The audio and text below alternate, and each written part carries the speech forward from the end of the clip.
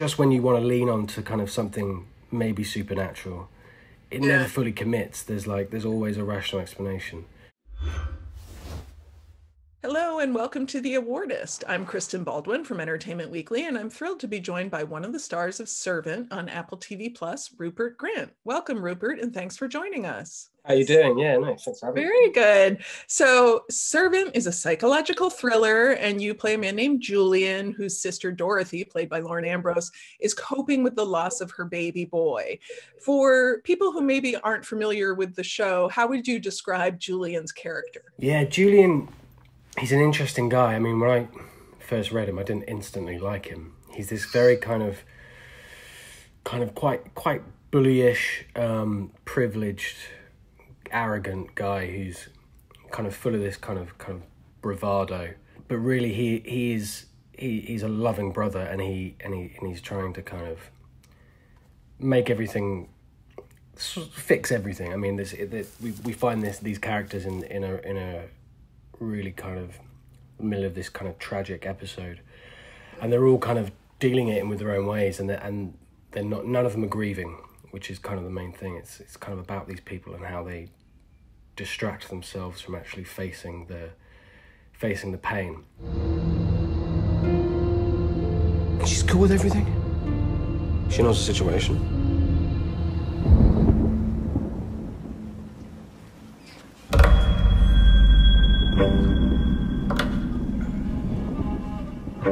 I guess we should talk about this. She's gone. You can put the doll down now. I'm fine as I am, Mr. Turner.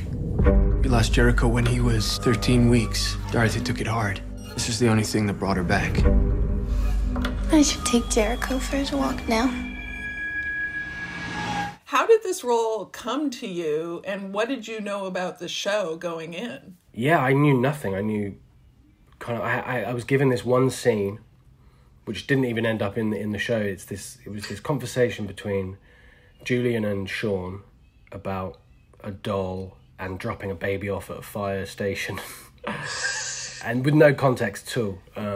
That's all I had. But instantly, I kind of knew who this guy was. The writing was so great, and it was just such clear, specific dialogue, and I could just hear his voice almost immediately, despite not knowing what I was saying. And yeah, and obviously I knew Night was involved, so you go in with this kind of preconception that something isn't all as it seems. Right. Something is amiss.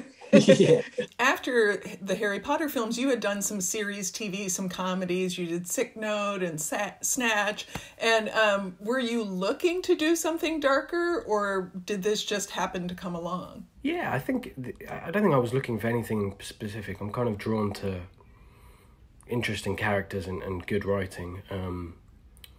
But yeah, I mean, it's always, I've always been a huge fan of Night, and it's a genre that I really enjoy watching. So it appealed to me on kind of lots of many levels. Once you heard what actually happens in the show, were you like, how do you even respond to that when you first hear the premise? Because the premise is crazy.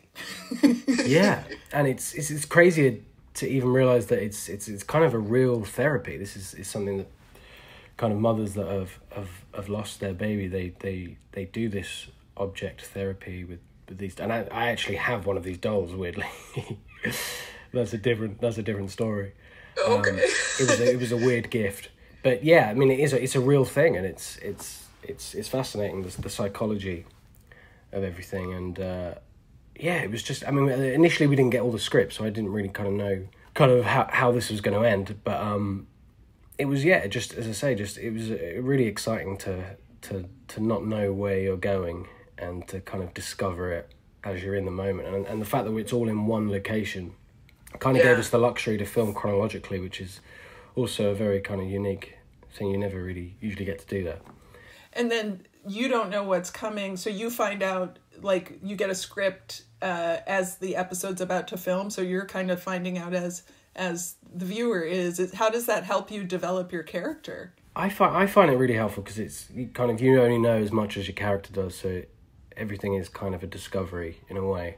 I mean, sometimes you do wish you were like a few scripts ahead so you could brew something, but it's a really exciting way to work, I think, and Yeah, it keeps you definitely kind of on your toes, and you really kind of don't know where your character is going to go, and you don't know who to trust. That's the whole thing with this. I think you don't know who are the good people in this, and I find that kind of really thrilling. So even though this is darker material, you also get to be really funny on this show, and especially season 2 is incredibly funny. Did you know going in, like, that there was going to be so much humor in Servant? No, not really. No, I mean, I think Julian was always, he has this kind of language that it's just so brash and kind of blunt, which I always kind of enjoy. I enjoyed that, and I think in life, in the kind of darkest situations, it's a human thing to look for humor and see the light side of things. Do you think they're writing more humor into you? Because I feel to your, because you're so good at it, because season 1, there are so many funny moments, like when Julian throws the lobster ice cream, get away from, you can't stand the lobster ice cream. And then this season, just so much funny, it seems like they're really leaning into that. I know, I think you could look at it as kind of this black kind of comedy. Yeah. I mean, that's what I kind of love about the show is also kind of the surreal kind of elements, and the food as well has got a huge part of it. It's just sometimes just so grotesque, and it's almost kind of gory sometimes, and particularly in the kind of the first season, I think.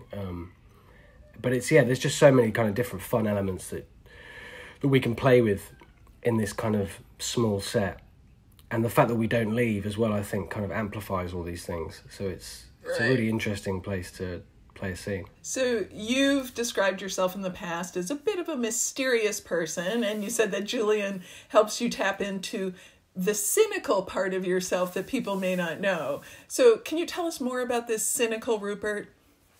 Yeah, it doesn't come out very often. I'm quite a optimistic I'm a very kind of laid back guy, unlike Julian, who is kind of on a knife edge constantly. But yeah, I think that, Julian does live within me somewhere, I think. And yeah, I do have I guess, like everyone, I suppose, a kind of darker side that reveals itself in certain situations. And yeah, I think it's my humour as well is quite dark. In under an hour, Dorothy's gonna get here. She's gonna kick off her shoes and scurry up the stairs and check the crib. What will she find? That's a funny question. Oh, well, I'm in a funny mood. What does she find? Jericho. The baby she thinks is Jericho. Good, let's work with that. Where is it? He's in his crib. Am I negotiating with someone with a reduced mental capacity? What do you want? So Julian really goes through it this season as the stress of trying to manage this whole situation around the baby and possibly coming back, it just becomes overwhelming. How would you describe his arc this season, especially as compared to what was happening in season 1? I think the whole dynamic has changed this season. Now Dorothy kind of has so much more power. We're not just there kind of gaslighting constantly. It's now a kind of a missing child situation, and the power has shifted, and it's about kind of managing her, but still kind of coping with her own kind of grief and guilt. I think that's something that we kind of is revealed in this series, that how Julian is linked to this charity. He obviously found the body, but we also learn that he also had other elements where he feels kind of responsible, that things could have been different had he not been focused on himself. So yeah, I think he's holding a lot of this, and it's just naturally just kind of, with his addiction, is kind of progressively getting worse. He's kind of using all these things to try and block everything out, that it just gets too much, and it can't take it, and it kind of the pressure releases. But he's pretty manic this season. And episode 9 is a really incredible one for you because, Julian is like really pushed to his limits, especially when his dad comes to visit, and you can tell there's a whole history there, and he ends up overdosing. Tell us about, what was shooting those scenes? What was that like? This season anyway it was kind of strange because it was split into kind of two halves because of obviously the pandemic. So we had this huge break in between, and yeah, it was interesting kind of coming back. And obviously I just had a kid. I'm now a father all of a sudden. Right. In this weird world. Such a weird family anyway. So there was a lot going on. I think I could see this coming, even though as I said before, we don't get the scripts in advance. This was kind of always on the cards, I think, for Julian. And I think whenever Frank, the dad, is involved, I think that does something to Julian and that kind of family dynamic that we don't really know a lot about yet. I was going to ask you, have you come up with maybe some of your own theories or your own backstory about what might have gone on there? Yeah, I mean, a lot of it will be kind of revealed, I think, in the coming season. But yeah, I mean, they're a weird family. And I think class is kind of plays a part in that as well. They're kind of very kind of always keeping up appearances, and I think that is kind of that has been a part of their kind of psyche. Yeah, I think the mother as well will learn, I think, more about what happened there. And I mean, I'm worried about what I'm saying, but yeah, it will all that will all make sense eventually. But okay, it's an interesting chemistry. And how about what Julian says when he's revived? He says, "I saw him there." Are we gonna, there are a lot of theories as to what he could mean by that. Is that something that will play out perhaps in season 3? Yeah, I mean, perhaps. I think with everything in this show, which is, I guess, frustrating, but for me it's quite fun, is kind of just when you want to lean on to kind of something maybe supernatural, it never fully commits. There's always a rational explanation. It's more will be revealed on that, but it's more will be revealed. Sure. And as you mentioned, obviously the production had to shut down for several months, and when you went back to work, you had become a father. Congratulations.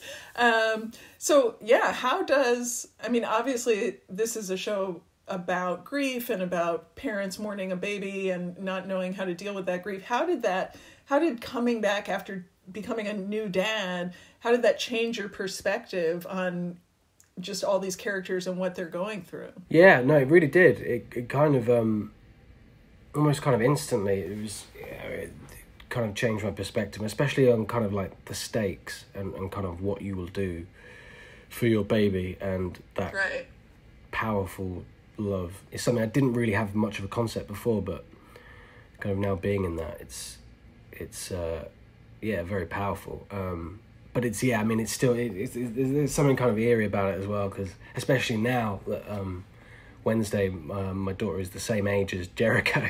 Oh. So weirdly, they're kind of now in sync and like going through the same milestones, and there's been some and obviously being surrounded by all of this is it's challenging, definitely, but it's again very helpful as well, I think. I think maybe you probably had the funniest line on TV this past year with when Julian was attempting to explain to his dad's girlfriend what was going on, and he's like, keep up, they had a baby, then it was a fake baby, and then it was a real baby, now it's a fake baby again. Like, I need to know, how did you get through that without, like, because he's so angry and just like frustrated, but you get through it with such perfect, precision. Was it hard to do without laughing? Yeah, I mean, I think with that line, I mean, I don't think kind of Julian sees the funny side of it. It kind of is this just ridiculous kind of series of events. And I think it kind of echoes what maybe the audience are probably thinking as well, kind of keeping track of where this is kind of escalated. Finally, so Servant has some pretty high-profile fans. Stephen King has raved about the show, and Guillermo del Toro has raved about it and praised your performance in particular, said you were a scene stealer. What's it been like to get this kind of feedback? Amazing. Yeah, I mean, it means so much, because I mean, I think it is such a unique show, and you never really know kind of how it's going to be kind of perceived, and I love that it kind of is making kind of audiences ask the question, like, what would you do in this situation? It's such an absurd kind of scenario, and hearing people's theories is always fascinating. I had some strange theories at the beginning. I went down a whole like Sixth Sense rabbit hole where I thought maybe one of us was dead. But could still, it hasn't been disproven yet, I guess. But yeah, that's the kind of fun of the show, I think. Do you run these theories by Tony or by Knight? No, I haven't. No, they are never going to reveal any secrets. It's a very kind of closed shop in that front. We just have to wait and see. Well, it's been a real joy talking to you, and congratulations on the show. Second season, even better than the first. I'm excited to see the third. And congratulations on your baby. And thank you so much. Have a great rest of your week. Yeah, and you. Have a great one.